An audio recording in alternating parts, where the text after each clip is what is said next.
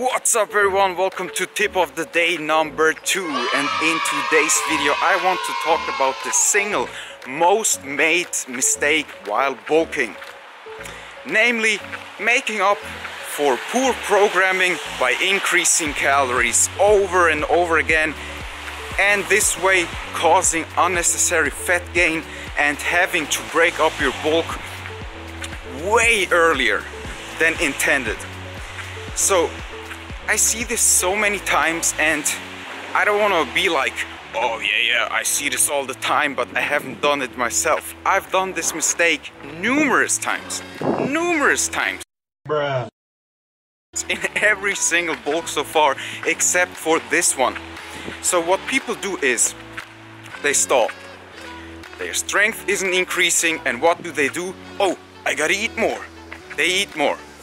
Maybe they start gaining a little bit of strength again, and then they stall again. And what do? They increase their calories even further.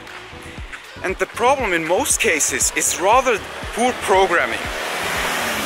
So rather than just increasing your calories all the time, look at your program.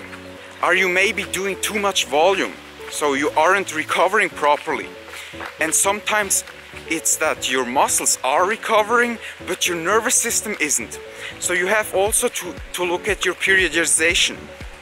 Are you always tapping into the same nervous system patterns? So if you always hitting high reps, pushing till failure in each and every workout, you might be overreaching, especially if your volume is high.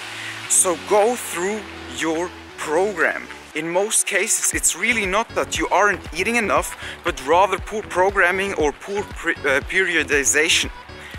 And also look at, are you recovering enough? Are you sleeping enough? If you're sleeping only 4 hours a night, of course you're not gonna make strength gains. So try to check first all the other factors before you start increasing your calories all the time.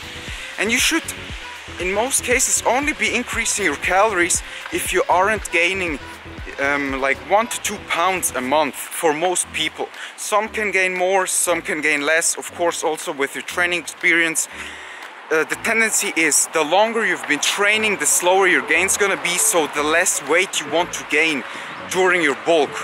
So I would shoot for like 1 to 2 pounds if you're an already experienced lifter.